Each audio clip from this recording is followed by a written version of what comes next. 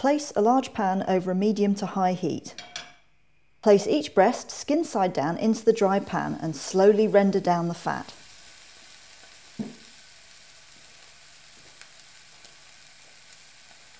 As the fat is released from the breast, tilt the pan towards you and remove any excess fat with a spoon. This ensures an even, crispy finish.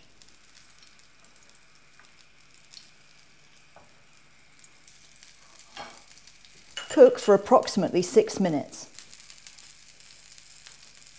Turn the duck breast over and continue to cook for a further 4 minutes.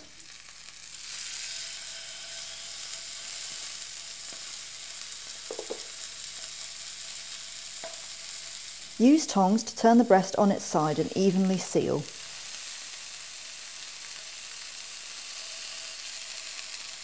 Squeeze the duck breast occasionally until it feels firm and springy.